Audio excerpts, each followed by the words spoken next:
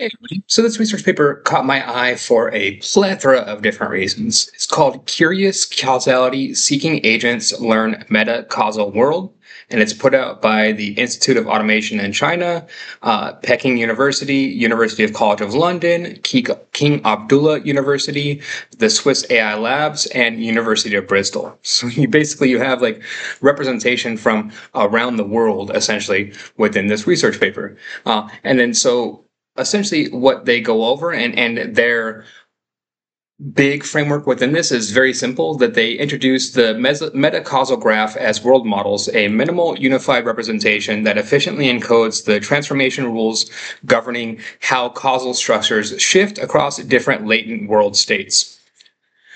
So in very like simple short terms, and to give you a very broad idea of like what this does overall, so it utilizes it as a kind of a base knowledge graphs, right? But it utilizes the underlying structure of the data set, which I'll dive into heavily. So but then also to the other thing is that it has a place within the knowledge graphs for causal structures, and that's kind of what the whole point and premise of it is. And then what is a causal structure, right? So let's say in this instance, and I'll show you examples where they utilize an example of like a door, right? And then so a door can have two states. It can be either open or closed, but then the door can also have a causal state, and it can be either locked or unlocked. And then so if the door is locked and you push on it, nothing happens. If the door is unlocked and you push on it, the door opens.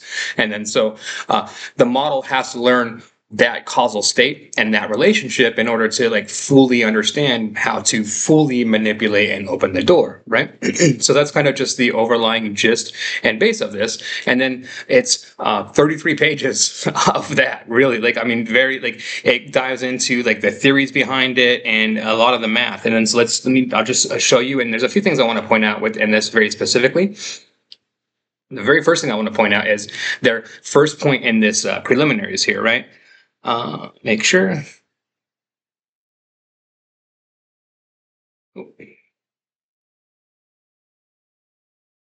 Actually, let me go down.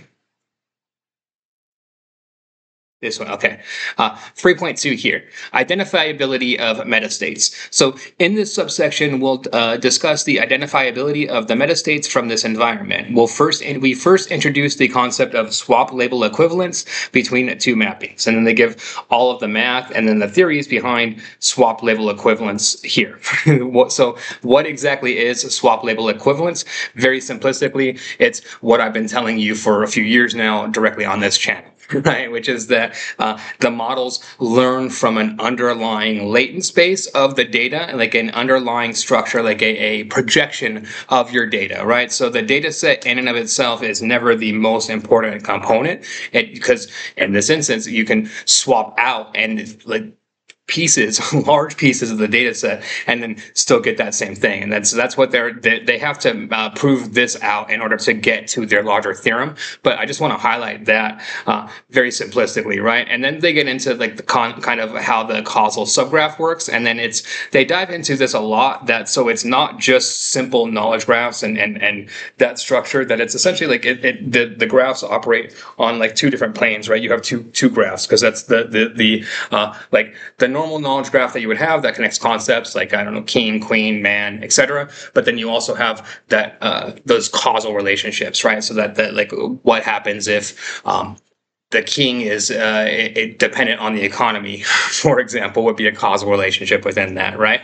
And then like that, like the reaction towards the king is dependent on the economy. Like, and so then you have a lot of this, and then it just gets very heavy into like the math overall within this, and then they have their benchmark testing showing that their method's good, and then it's all like it's just related works, and then the rest is like all theorems, right? Like this is all their proof of concepts from here, like all of the like deep mathematics behind this, how exactly they're structuring it out and getting to it overall. So overall, really cool, interesting research paper to me overall.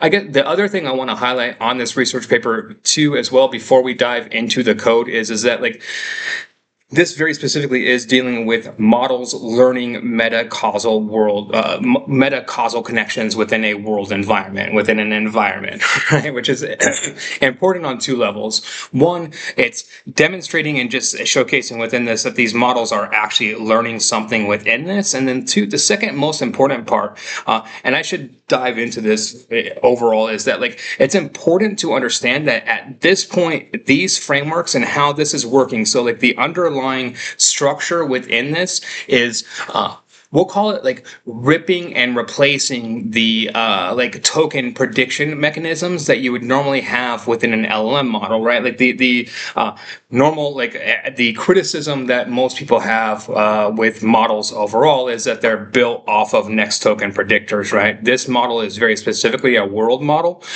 And then so I'll show you in the code, but it's not like there's no token prediction within these models. It's not how they're working overall. Like the guiding mechanism for this model is very specifically a curiosity mechanism. And then so the model is given the world, and then this is how it operates within the world, and then given a curiosity mechanism to make sure that it explores all of the different variables that can come into play, like taking different actions when the door is locked, taking different than when it's open, etc., and then playing out those different scenarios so then it has a good enough baseline to then start training itself. And that's what we'll showcase within this, right? And then so the bottom line within that is that one, it's not like there's no token prediction, next token prediction at all within this. That whole entire structure is stripped out of this. And then yes, you can absolutely plug and play this same type of structure into a transformer model, and that would absolutely work overall, right? Like, so just annihilates any sort of criticism that most people bring up within those things. And the second thing is that this structure, what is actually happening within here is 100% just pure environmental learning, right? Like, oh, I'm giving the data set that it's learning from this is the actions that can be taken when the door is open versus closed, and this is what happens. It's a set of rules, and then the model is just going through and then playing out different scenarios and trying to figure out how that works, right? So let's take a look at the code within this overall.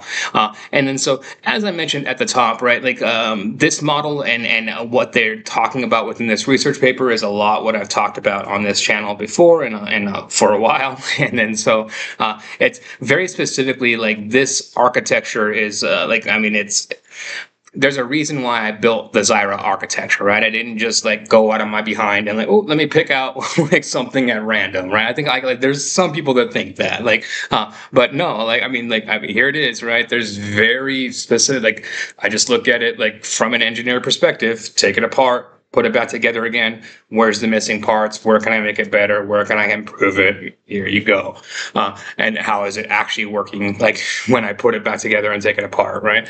And then all of those things combine, and it's like, okay, this is exactly what is going on within this. And then so this particular representation, I took their model, so it's the curious causality seeking agents model, and then I also enhanced it a bit with some Zyra architecture within this. And so that's essentially what we're looking at here. So it's not a pure representation of their model, but it's enhanced with Zyra, right? But so what I want to showcase within this for you and highlight is essentially if the model were to have eyes, this is essentially what it would see. Like, and then this is like, and so we're again feeding it this problem of this open door problem, right? And then so is the door locked or unlocked is the causality graph. So there's two graph states that it has, right? Meta state 0 and meta state 1.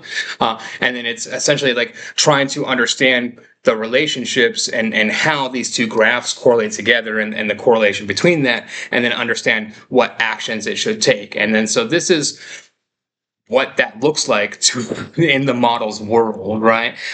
And then so this is like essentially like the very first time that the model sees this universe, we'll call it. This is what this universe looks like to the model, like exactly like this. And then so it goes through and then it starts training, and then it starts essentially making changes to this environment overall, right? And then as it starts like exploring, trying to understand more what is going on here. It's trying to compress. Like that's what it wants to do, right? Is compress these things as much as it can. And if it starts like compressing good, that means it's learning, right? It's improving, and it's trying to categorize this space better, so that it can essentially navigate the space better. And then so at the end we get like a more clustered and grouped organization that is very different. Like this latent space is a very different latent space overall than the original latent space, right? Which is kind of the goal within that. And so just illustrating up front, like this is the perspective of the models within this, right? And then so now let's go ahead and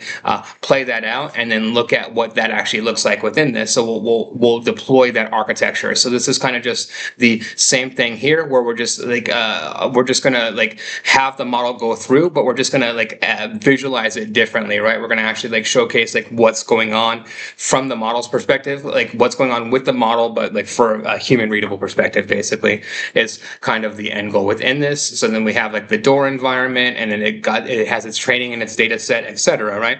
And then so we can go through, and then I trained it for 60 episodes within this. And then so you can see here, agent's thought process, considering action, and then it's essentially like, push door. Okay, the door's locked, so unlock the door. And then it's like, it does this a lot. Like it's still like struggles. You can see here at like episode 38, where like it should do push door, unlock door, push door, but then it's like it kind of just, it's messing itself up still with this kind of logic, right? But that's kind of just what you have to go through. And then we can go like at the end, it's hard to scroll up to the very beginning of this, but at the beginning of it, it's just like straight, like, like push door, like a lot more random than this overall, and a lot less diverse. And then let's see if we go down to like epoch 60, and we should see some sort of improvement, right? And I know there will be, because the loss goes down. So as long as that loss is going down, it's learning overall within this environmental structure, right? So it's a lot there to scroll through. And then so when we get here, still doing the same thing over that push, unlock, lock, push, right? It looks like it's still very stuck on that. And then, but the law, it's learning better what to do within that. But so let's look at the data here overall. So we have our visualized learning of the causal knowledge. And then so like, again, it's two graphs that are within this. And then so we're going to look at like the two scores within the two different graphs, and then different knowledge bases of that the model has learned based off of this on these two graphs, right? So this first one, the model isn't sure, it doesn't know, so it doesn't know what to do in this instance. In the second instance, push likely causes open, so as long as the door appears unlocked, it knows that. In the second one, it's still not sure. And then in this state, push likely causes open, the door unlocked. So essentially, it hasn't figured out what to do yet when the door is locked. And then so that's probably why it keeps going back to that locked state, because it's still trying to figure out and interpret. But what we can see is like these are non-coin flip scores, right? So in this one, it's extremely confident. Like this is the one where it's most confident, and then these are the ones where it's least confident, right? Which is where it's like the door is locked. It just doesn't know. It's still very much struggling with what to do when the door is locked, but it's learned, right? Because we can see here, like there's some zero states here and into like the initial states where we've got at least something that it's learning from in these states, right? So there's some improvement there. And then if I trained it maybe, I don't know, for like 1,000 episodes or something, it would have went through. And it's trained for like a minute or something overall. I think it was 8 seconds. so I could like just pretty easily, like I'll do. So if that took 8 seconds for 60, it's it's going to take a bit more than 8 seconds to go through 1,000. But we can see here it'll generate, and you can see it's going through and doing its thing here. And then so as it's going through and doing its thing, we can see like so my expectation would be that at a certain point, like that loss rate is just going to hit 0. And then once that loss rate hits 0, it's going to plateau. Although what we've learned, I should point this out as this is going through within this, is that like researchers across the board and everyone across the board has been cutting training too early on these models. Like grokking is actually like super good, right? Like it's like an in like pretty much every single instance, these models would grok it out. So then if this essentially grokking would be if this model like hits a loss rate of 0, say I run it for 1,000 episodes, right? So if it hits a loss rate of 0 at like episode like 200, like generally speaking, you would like, okay, let me cut it off at like episode 150 or something, right? But grokking would be so it hits loss rate of 0 at 200, and then you let it go, and then it's going to stay at stay at 0 for like, let's say like another 200 epochs, right? But then let's say like epoch 400, all of a sudden it's just going to start like learning again, and then that's grokking. And then in that instance, like that secondary, like when it kicks into that, like that's actually like super powerful within like that kind of learning process overall within that like how the model's actually operating and learning within that particular instance overall. And then maybe 1,000 epochs was, or 1,000 episodes was a bit much for this, although here we go. Okay, cool. So we got it. And it got super sure with the doors. So in this state, push likely has no effect on open when the door is locked. So it finally figured out what to do with the locked door state. Cool.